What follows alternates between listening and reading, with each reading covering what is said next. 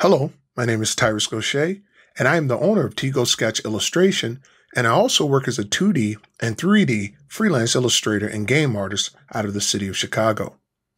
I'm also a college professor and instructor, and that's good news for you because I love teaching and sharing new learned techniques with anyone who is interested in learning. I've had the privilege of working with companies such as Disney, the Marketing Store, designing toys for the Happy Meal program, animating comic books for Marvel, and most recently working as a senior artist for WMS Games and many more. But it seems like I'm name dropping, so let's talk about this lesson.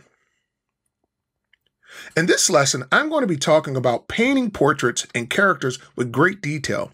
We will essentially be creating glamour shots. I will not be covering clothing or other materials in this lesson because I want to primarily focus on painting the human face and how to get the most out of your tools when painting with Photoshop. One of the goals is to teach you the basic steps and to show you how I solve common issues with digital painting. We're going to talk about how to bring color into our project and how to make it more visually appealing, how to use light to help form our project, how to use some of the tools in Photoshop to help ground our project, how can we use Photoshop to help mask the generic digital look we often find in our work.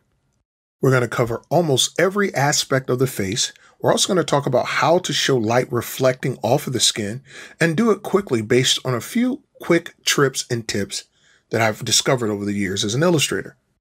These skills can be used in creating fantasy paintings and realistic paintings. We want to just add a few more arrows to our design quiver so that your work will begin to stand out and draw the attention and work that most of us are looking for.